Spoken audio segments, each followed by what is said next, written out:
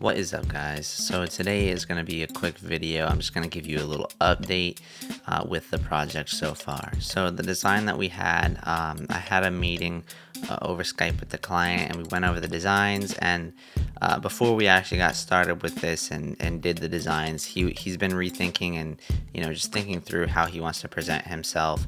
So he had some things that he kind of wanted to pivot on, and he's got a lot of other work that he wants to sort of mimic through the website. So we went through here, we compared notes essentially, and after that call I've gone back through here and made some of those changes. So I'm going to be sending those changes over to him. I actually just sent them, and hopefully they're more in line with what he wants to match the rest of his styles. So right now we've gone through, we've changed the home page, we've modified the work layout page, well, like the whole list of all of the work.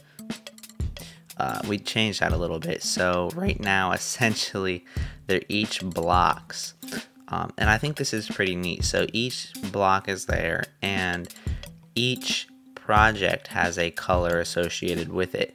It's one of the brand's colors, and once you visit a link or visit a project, that block will actually change to that color. So in effect, when you go through this whole site and you look at every project, all of the blocks would be colored in and filled in, and it would look like a color palette of some sort. So that's one thing that we did, that we changed, and I think it's pretty neat. So we just modified the actual individual work details page just a little bit. We cleaned up the typography, and we also changed the about page. So the about page matches the work details page, and then we kind of scrapped that contacts page because we're putting that in the navigation, and it's on the home page. And so if you click it, we're just going to open up the native mailer, and it's going to be pre-populated with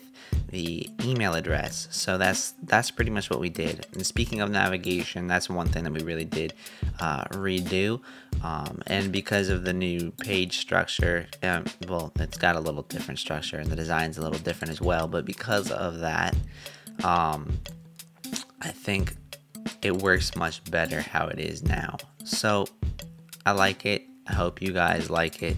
Next week, we'll see what happens. If the client likes this, we'll move forward. If he has a couple minor changes, I'll make them, and then next week we can start on development. So we'll see how it goes. But anyways, if you guys like this video, give it a thumbs up. If it helped you, subscribe. And if you like the channel and all of the videos that I'm creating, head on over to patreon.com/Zachary R. Newton, where you can help support this channel and help me create better videos every week. Until then, I'll see you guys in the next one.